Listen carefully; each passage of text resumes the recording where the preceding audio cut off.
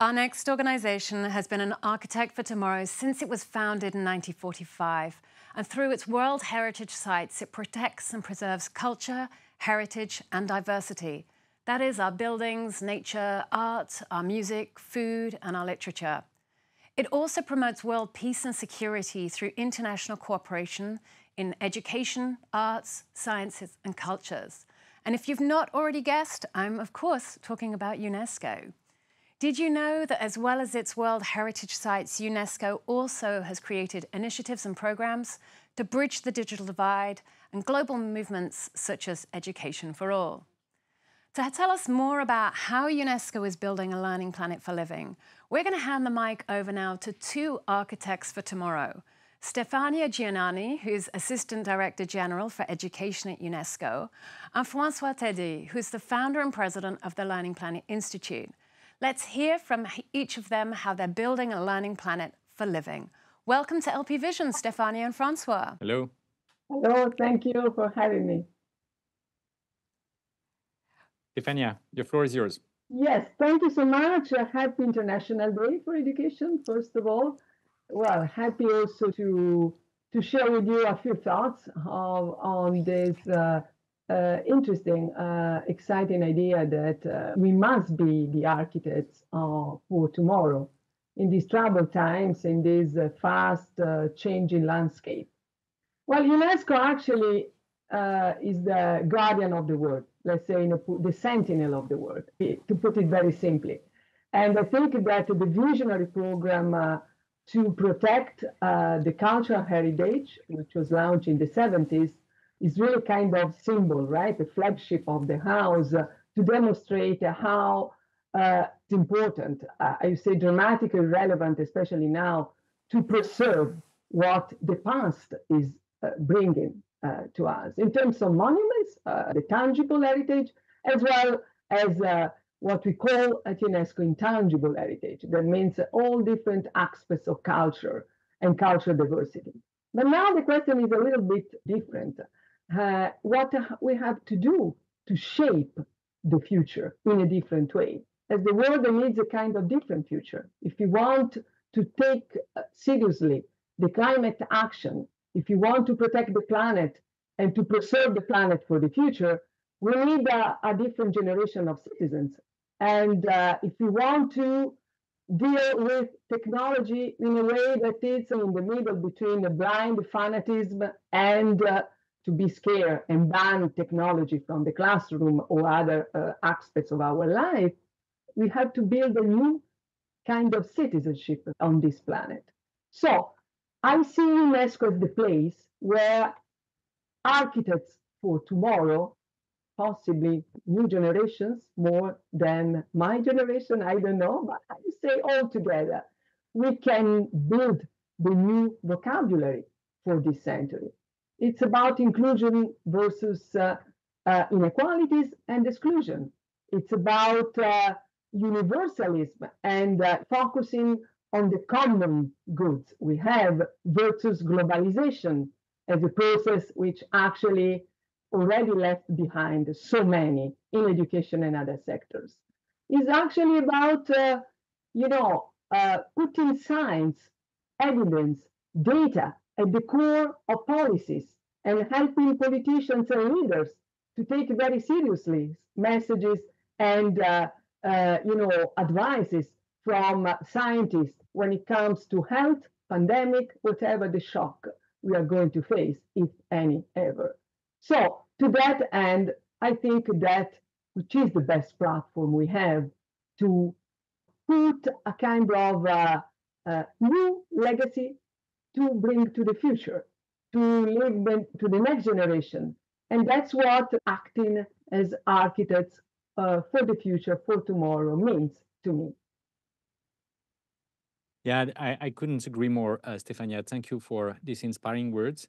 I think that indeed inviting, as the UN Secretary General did it, he said, there is 4 ways to interact with youth during the Transforming Education Summit that you helped organize in 2022.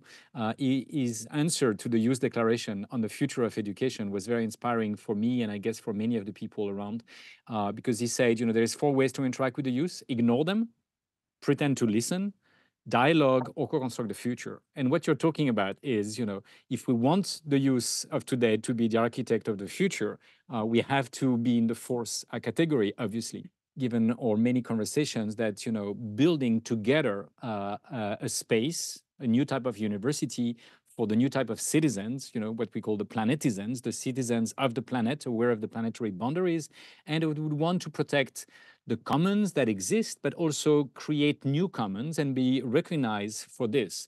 So if we have a new generations of architects of tomorrow that starts getting credibility and recognition and can climb on the shoulders of giants of the previous generations, that's what a university of tomorrow could be. So it's the university, not just a school of architecture, it's sort of the school of architecture of the world of tomorrow that we are talking about. No, thank you so much, Francois, for also reminding us to a very special moment in time last year, now 2 years ago almost, when the Secretary General actually had this direct conversation with young people. And I remember that one of them was very, speaking loud about the role of young people sitting in the driving seat, and not simply being part around the table, not simply being invited at the party as it usually happens, so to say. Well, universities for sure are the place where ideally this might happen.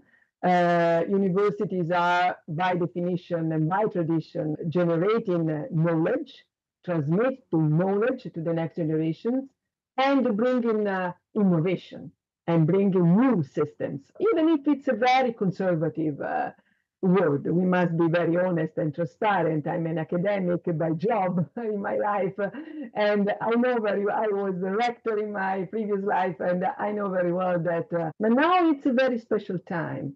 I think we can build on this new awareness of the crucial role, once again, of science, education, to address effectively and differently the many challenges that we all have as citizens. So my dream is, in a nutshell, to build together the university for citizens of this planet, which must, benefit from all the tradition, all the expertise. UNESCO is, for example, as many of you know, a fantastic visionary network launched 37 years ago, the chairs, the UNESCO chairs, and they are, free to provide the organization with their thoughts, their ideas, their inspiring points for the future. But maybe now we need a further step. We need to bring together these chairs, but also, enlarging the scope of this community. And this university I see as a kind of reverse pyramid, right? So having young people on the top and senior leaders just kind of contributing to the system of knowledge and innovation. So this is at the very beginning of 2024, a kind of wish we can share. What do you think?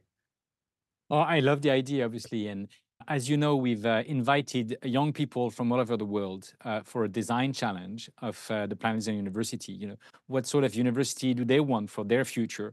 A university that is not designed by, the architect of yesterday, because universities have a long history, starting with Bologna and Sorbonne and Cambridge and Oxford and others. But, that is designed by the architects of the future that would want to create this. And by inviting these young people, we got tens of amazing answers. And we are really committed. We'll give an award to the 3 best projects, but without unveiling everything yet, we have discussed with every members of the jury and many partners, and all of them want to help not just the 3 best projects, but the tens of projects we have to grow and be taken one or two steps further so that ideally they can be offered to the world, say this September or certainly the next one, so that we can help the students to co-create the planets and university that they want to become these planetary citizens aware of the planetary boundaries and where they can learn to build a new commons. They can nurture the natural commons that you have also with the biodiversity sites at UNESCO. They can learn to nurture the intellectual commons and also, you know, co-create the digital commons of the future.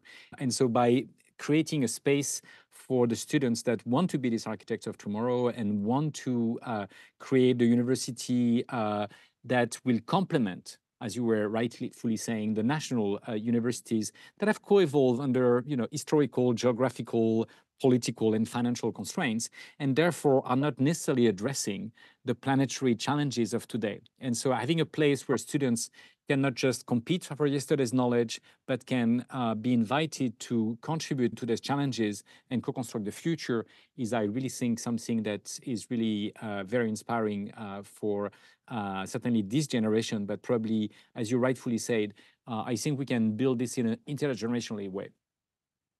I think it's an excellent idea. I think you know, tomorrow it's a very good way to kick off somehow and share this idea to a larger audience. I would say that if UNESCO would be included and involved, as I hope, in this project, inclusion will be very much at the core of this initiative.